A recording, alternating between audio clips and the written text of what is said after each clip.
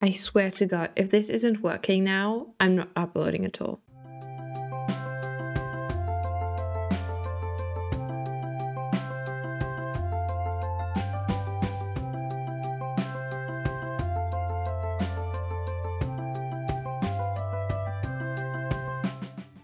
Hey, and welcome to this video.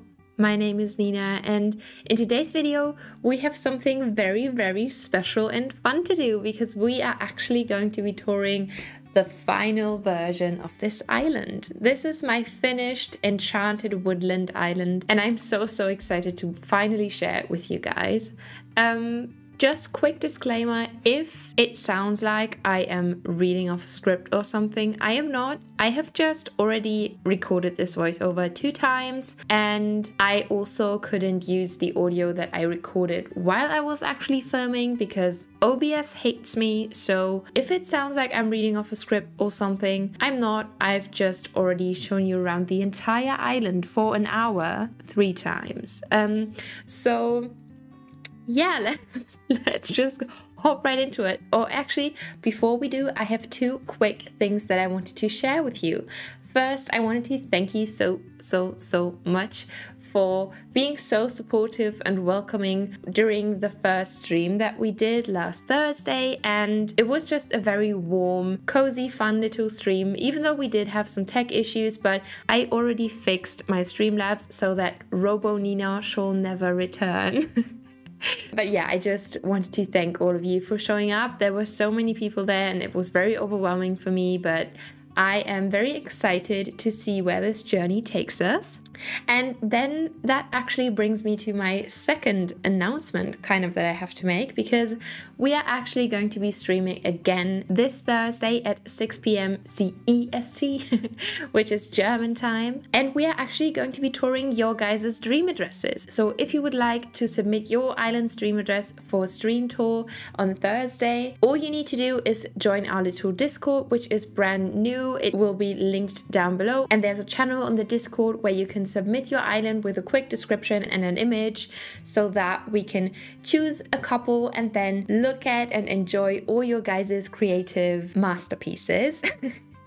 So yeah, I'm very excited to explore and tour all of your guys' islands. And this is actually all there is to say before we hop into the tour. So let me actually hop into the tour and let's fly over and zoom over to the entrance where we will start this tour. Alrighty, so here we are at the airport. This is still the same airport because it's still the same island as the last iteration of this island, because we only flattened and didn't restart since the last autumnal island that we did. So this is also still the same flag because obviously the name of the island didn't change, and I feel like it still represents it very well and also fits the color scheme of this current island. But before we actually jump into the tour, let me show you the final map of the island.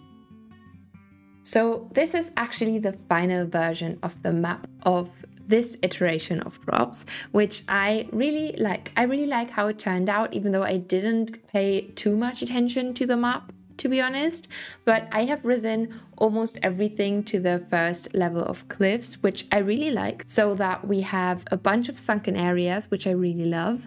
And if you would like to tour around with me, you can do that, because as you can see, there's the dream address at the bottom of the screen, which I will have updated by the time that you are watching this. And there will also be a custom map that I always draw for my islands up on my Instagram, so that if you would like to tour around with me or after you watch this video, that you will actually be able to find your way around a little bit better, and you know which ways to go and which areas to check out. I will also leave a link to my Instagram down below. And for my set of villages, obviously we have my 2 residents, which are still obviously myself, Nina, and then we also have Pippin. And then for the final set of villagers, I have Daisy, Walker, Kelly, Olive, Wade, who's my absolute favorite and he is never going to leave, Marshall, Diana, Aurora, Punchy, and Fang. And I love all of them dearly, or actually most of them, because we do have some beef with some of them. But we will just go right past that and just say that all of them are adorable, and I also really love the color scheme of them. So the initial thought that I had for this island was that you would kind of step through the fence of your backyard and then enter an enchanted fairy woodland kind of that has been completely overtaken by nature. And that was the main inspiration for this island. So let's actually step through the fence and enter the fairy woodlands. And before we walk in, let me actually open my camera app and pan all the way up and zoom out a little bit so that you can see all the little details that I threw in here, because there is quite a lot to see. So we have the little fairy house and the nuptial bell up there, and then you also get a glimpse of the main color scheme of the island, which are blues and purples, and there's also a bunch of yellow. But later on we will also see some more colorful areas such as like orange and pink, and also some more green, which I really enjoyed playing around with color on this island. So yeah, let's run along and enjoy and explore this island.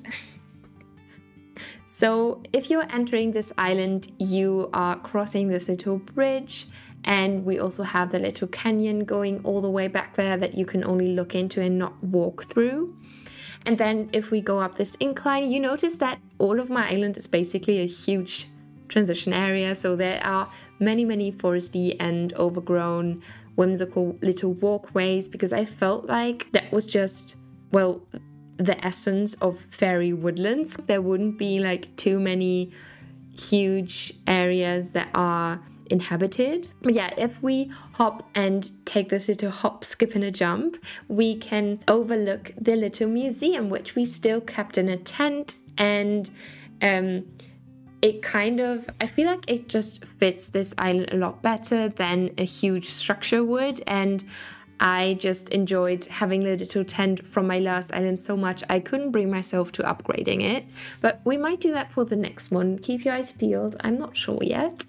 And we could also now continue on over to the right side, but we're actually going to go back and hop over to the left here. And we could also now go straight and through this little walkway and hop over the little river here. But we're actually going to go down and to the left here, where we can have a little fairy picnic. So this is kind of a little tea party, also farm to table area, because we do have the beekeeper's hive back there and some peaches around. So you can just come here with your little fairy friends and enjoy some treats of your liking.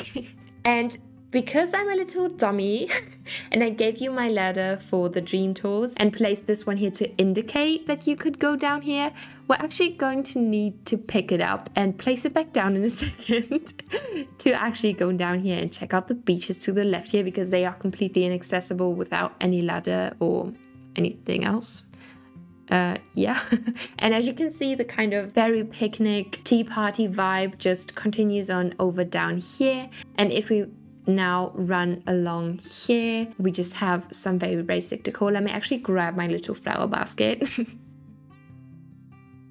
And we're entering Wade's little area. So for my favorite little boy, and he's a lazy boy, I decided to do a little cuddle area slash kind of sleepover reading nook, because I felt like this was exactly what he would like. And this is also the same spot as for the last island version of this island.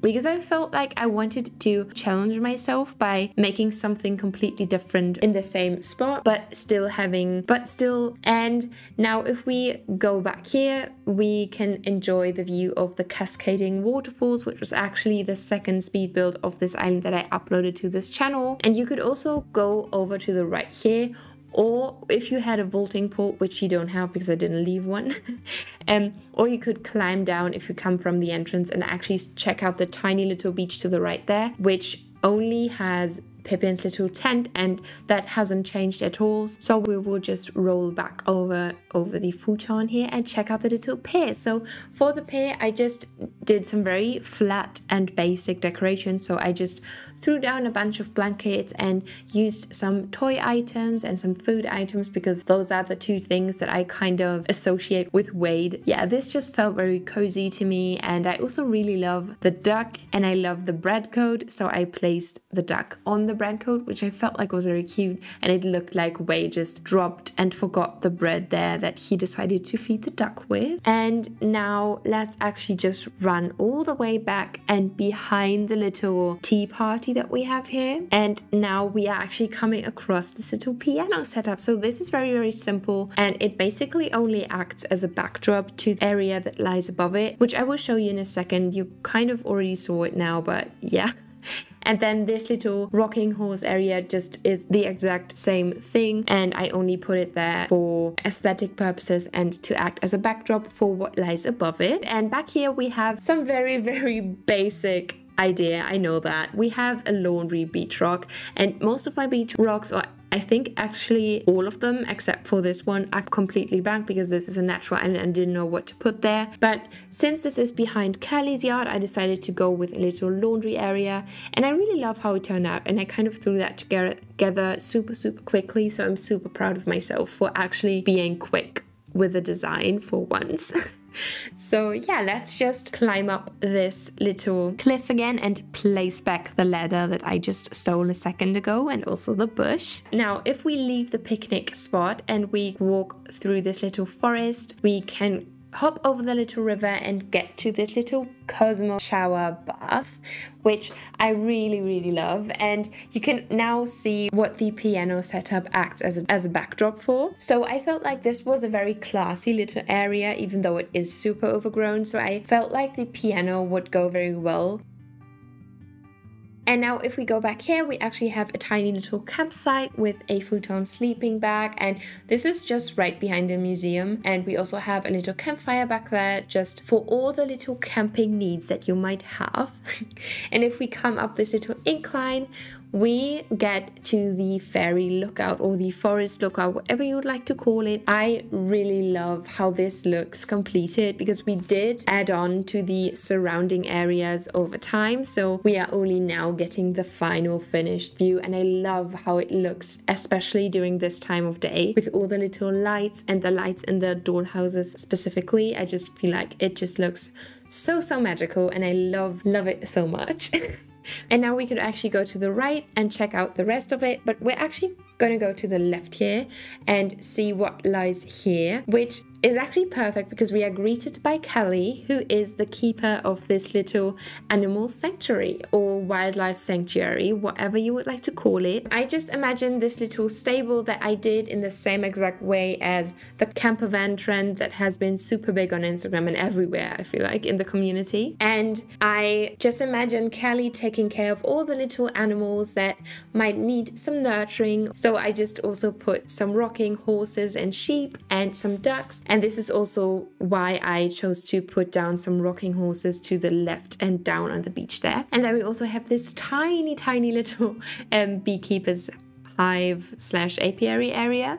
And then if we go back here, we have a little duck pond, because we all know how much I love my little decoy ducks, and I had to have a little duck pond, or like another little duck pond, because I feel like I have so many ducks on this island. It's insane. It's ridiculous, honestly. But yeah, if we come down this incline, this is where Kelly lives. So initially this was supposed to be a kind of Alice in Wonderland inspired picnic or tea party or dinner table setup, whatever you'd like to call it. But since there's just very little space, I decided to go with this little mushroom table setup, which I really love. And I love how mismatched it feels, but still very cohesive. And it goes with our little mushroom forest that we have to the right, where all the fairy houses are placed, that we just saw from the little lookout that we were at. And back here we just have a tiny little pumpkin patch for her to just harvest some pumpkins and take care of herself with some food items. And then we have this tiny little picnic spot where she can just come and munch on some of the pumpkins that she just harvested, and also enjoy some birdliness. And now let's actually walk back and all the way through the little forest that we have here.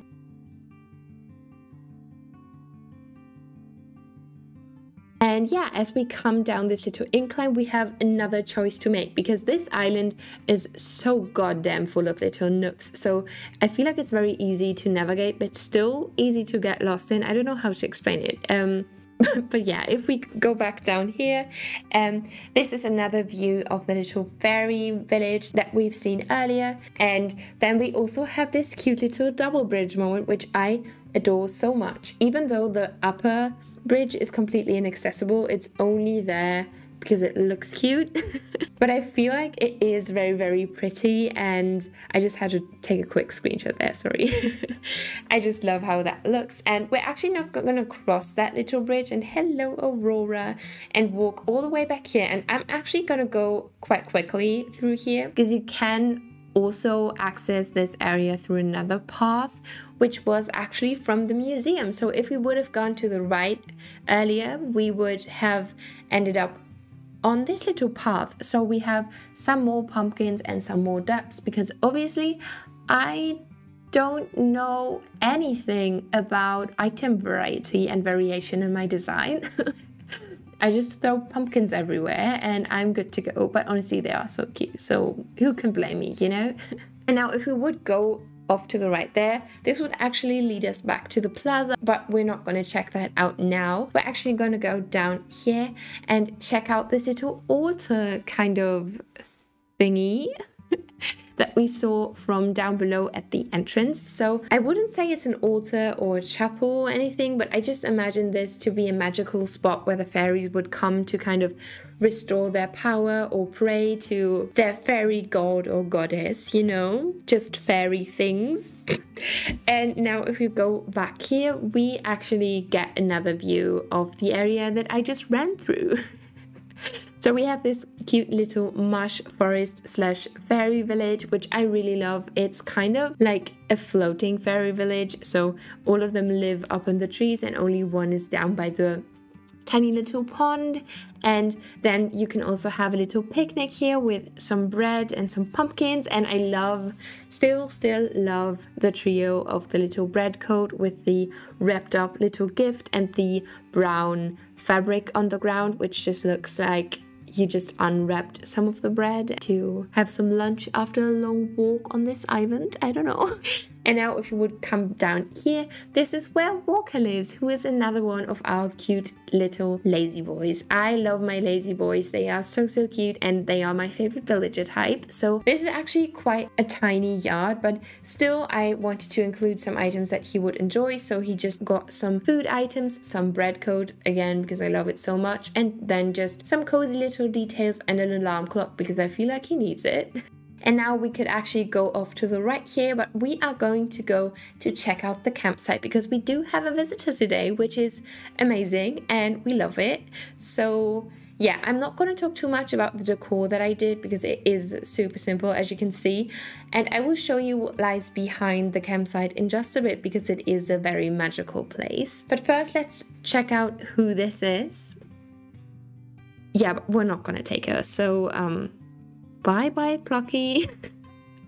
And now if we're leaving the tent, we are actually able to cross this little land bridge. And I love this land bridge so much because I wanted to incorporate one of them onto my island, but I didn't have that much space. And there's also a speed build of most of the areas up on my channel. I just wanted to say that. If you are interested in any of the builds that you are seeing during this island tour, it's very likely that they are either in a speed build or a let's play. So I will link both of the playlists for those things down in the description box below. But if we are actually crossing this bridge, we get to Marshall's little house, which we don't have a speed build of on this channel. And initially my plan for this little yard was to give him a raindrop farm, but since this wasn't enough space for my initial plans and there aren't too many raindrop themed items, this is basically just a very water themed farm villager yard type of thing. And I still really love how this turned out, even though it wasn't following my initial idea. But yeah, and then up there he just has a little silo and a tiny little farm area, which I really love. And if we would cross this bridge, we would be back at the sunken fairy village. But since we have already checked that out and we are walking around in circles on my island, we're actually gonna run all the way back here and we're gonna cross this bridge instead, which will lead us to a very different color scheme actually. And this is where I decided to place my Able sisters. So for Able sisters, I was actually quite struggling to come up with a little color scheme that would fit Abel's and the island, and I just feel like this island allowed me to experiment with color a lot more than I usually do. So I really enjoyed it, and I love this color palette, and I did not expect me to, because who would have known that orange, purple and pink looked this good together? If I can pat my back like that. But yeah, if we would come down here, this is actually a tiny little lavender farm, because I was trading for blue flowers so much while I was finishing up this island, and I actually kind of overdid it. So I had way too many purple and blue hyacinths, and I love the little pops of orange throughout. I just feel like it looks so cute, and yeah, I would not have expected that. And now down here we actually have 3 ways to go. So we could either go up, we could go to the right, or we could go down, and we're actually going to go down first. So this is where Fang lives, and this is one of the builds that I have done off camera, because I wanted to try out some things and try some more flatter designs, because usually my designs are really littered in trees to give them height, but for this one I wanted to try a little more of a flatter approach, and I feel like it looks very cute, and I am probably going to try that more often on my next island. And down here we just have a tiny little nook again, where you can just sit and play the ukulele or read some books, have some peaches.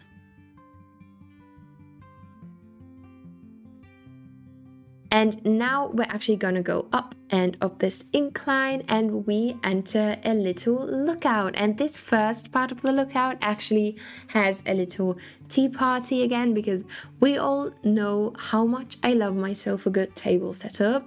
And this is also very whimsical and very cluttered, but I love how it looks. And then back here we get a view of the fairy castle over the sunken lake, and I adore this view so much, especially during this time of day. I feel like the blue, like the little turquoise cold blue, goes so well and does so much for this view, and I love how this turned out. And this castle is actually completely abandoned and inaccessible, so there's no way that you can check out what's inside, because honestly there's not much inside, and I have kind of taken down half of it as I was finishing up this island because I needed more items. And so that's not that interesting anyways. But what we can actually check out is what lies behind this pipe that I have so graciously placed behind this tree, and is absolutely not well hidden, but we move. And this is actually the only way that you can get into this little statue garden enchanted thing. And this is, just to orient you, right next to the campsite and behind Abel's sisters. And if we are now going to go down this incline and cross this bridge, this is actually one of my favorite parts of this island.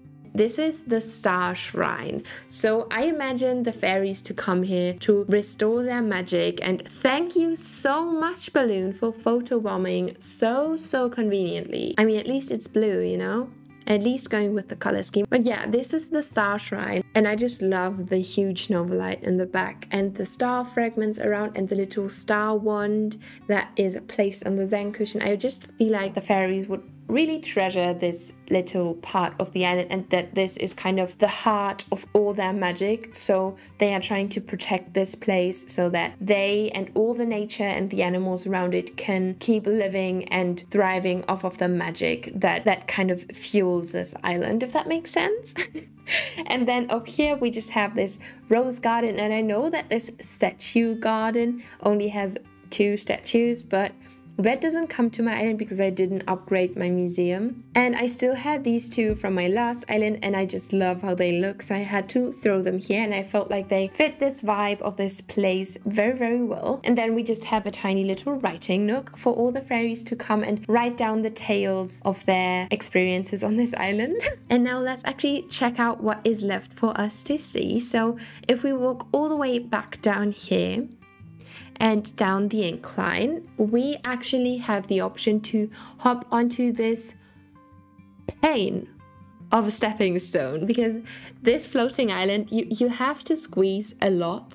And I know that it's a pain, but you will just have to deal with it, or you can't check out Aurora's yard, which is right here. And it's part of the little coastal fairy neighborhood that we will check out in just a second. But I just decided to give her some very cutesy little homey items where she can just do her laundry and have some cozy little cushions and just read a book, you know, all the things that you would find in a very tiny village. So yeah, that's actually it for Aurora's yard. And now we have to trace our steps a little bit and go all the way back to the plaza where we will continue this tour.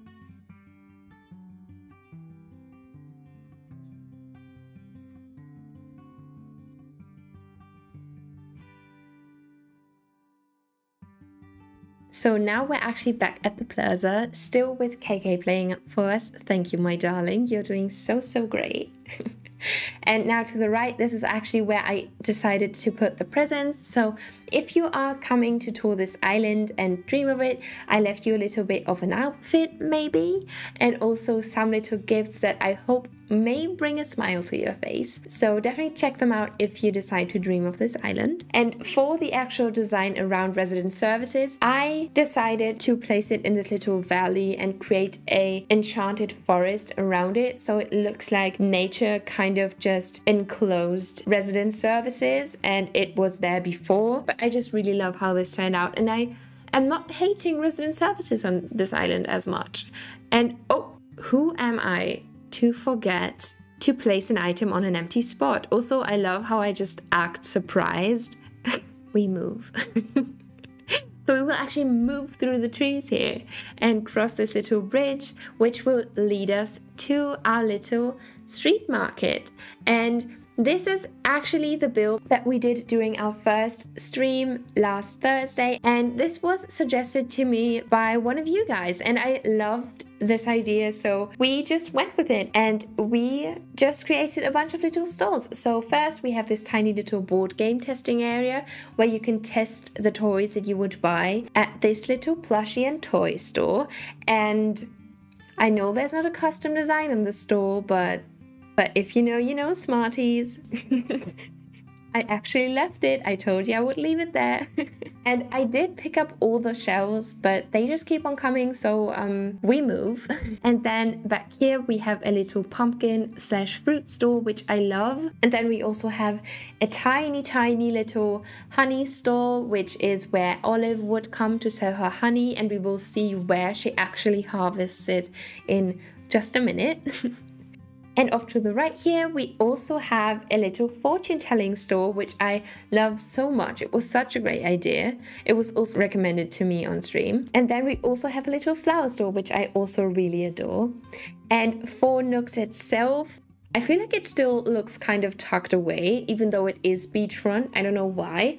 But I really love the view that you get of this area next to it, which is actually what inspired me to place it here and decorate it this way. And this is also why the color palette on this beach is kind of different, and why we used orange as we did for Nooks instead of purple as we did for the rest of the island. And now if we would hop over this little stepping stone, this is actually where I have my second river mouth and what I decided to do with it. And over here we actually have Olive's little beachside apiary. So I am calling this Olive's Bees. So I imagine her to own her own little small business and take care of her little bees, which is also why this apiary is very bear themed. And hello, Olive.